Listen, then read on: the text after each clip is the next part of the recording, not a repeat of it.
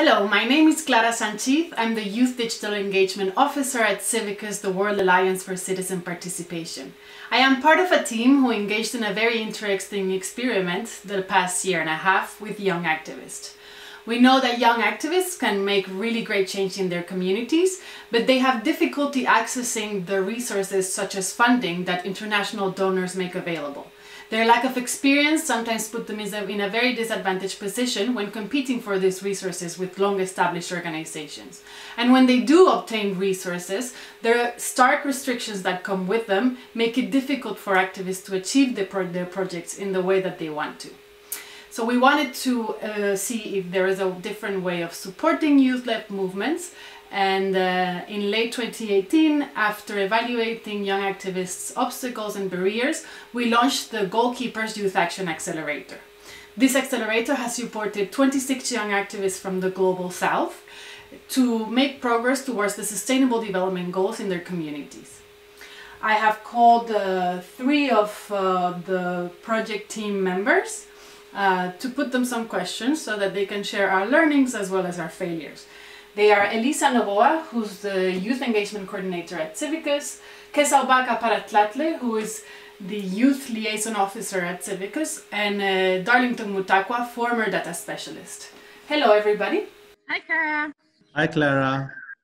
I will start with a question to Kesa. The activists that were supported report very good outcomes as a result of their participation in this program. Many of them speak of an improvement in their skills, and even some report that they have been able to engage in conversations with decision makers in their countries as a result of this participation. Kesa, what makes this program so interesting for the participants? So this is because the package went beyond funding. Usually when we think of civil society resourcing, we think of only giving funds to organizations.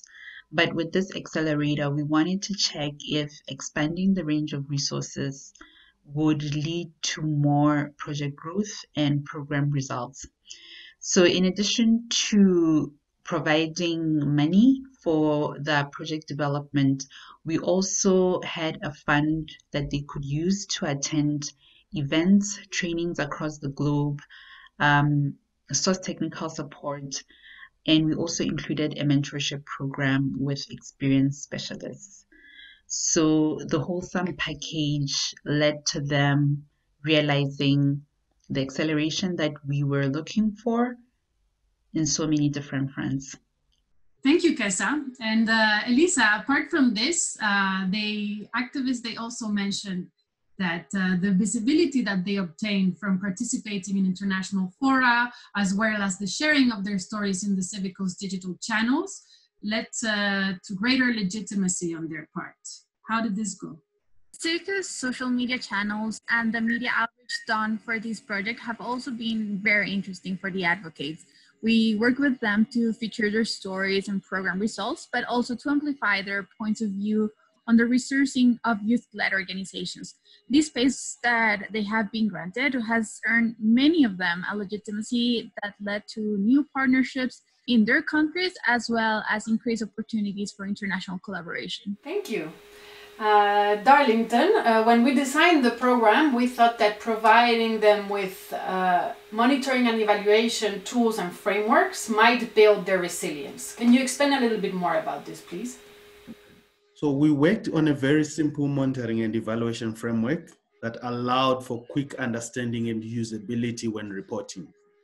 So our previous civil society resourcing research revealed that reporting requirements from donors are often rigid, burdensome, and pose an obstacle to activists working towards the actual needs of the community, on top of the time and expertise required to complete these reports in the precise language that the donor wants. The framework we used allowed the advocates and us to really analyze the progress achieved, and it was adaptable to each of their programs based on their quarterly updates and changes in their context. So as a result, many participants started to use these tools beyond this particular program and adopted similar methodologies for other work within their organizations as well. Great. I have one more question for Elisa. So we often use the word we when we speak about designing this program, but we didn't do it alone among CIVICUS colleagues. We were very adamant from the beginning that if this program was going to address young people's needs, it had to be co-designed by a solid group of young activists. Can you explain a little bit how we developed this process and what we learned along the way, please?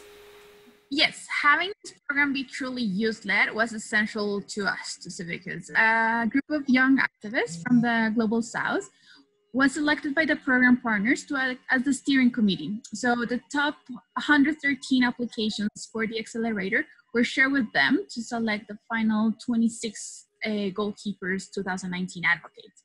However, we realized along the way that this approach did not provide enough involvement for them from the design phase, and throughout the years, we needed actually the youth steering committee to be more than advisors, so for the program to really address young activist needs and perspectives. So facilitating a bigger involvement of youth from early stages when we design youth-led programs and youth-focused programs was a huge learning from us that we're now implementing in the current research and experiment that we are implementing called the Youth Action Lab, which has been designed with a group of 9 young consultants with a major role from the inception phase. Thank you so much. Thank you, Kesa, Darlington, and Elisa for sharing your thoughts today. There is more content available about this accelerator on our website, including a full program report, a summary, and several stories about the advocates' journeys. Visit civicus.org/accelerator if you would like to know more.